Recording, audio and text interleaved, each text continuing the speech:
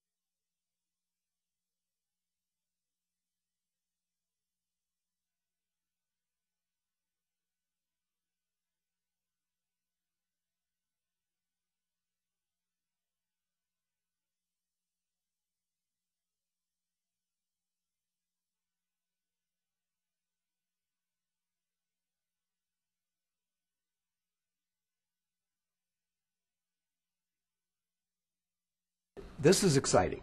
This is what we all live for, working on projects to do things like this. It seems a little risky, and that's what gives it the excitement.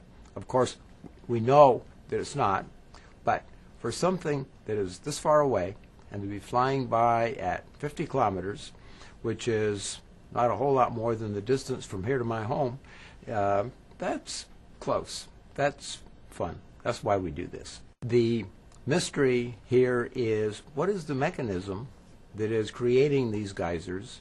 What is the environment underneath the surface that enables these geysers to be there?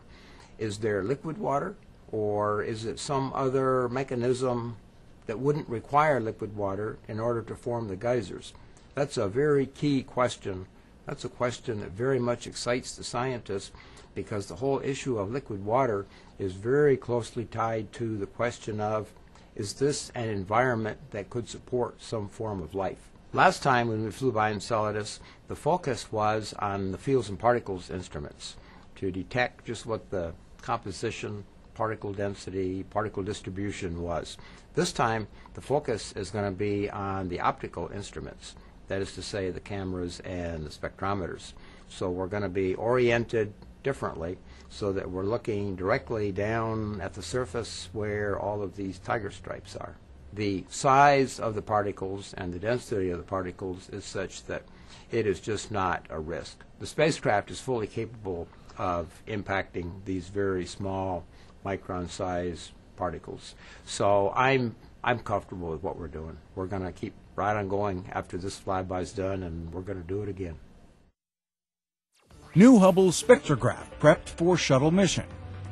The Cosmic Origin spectrograph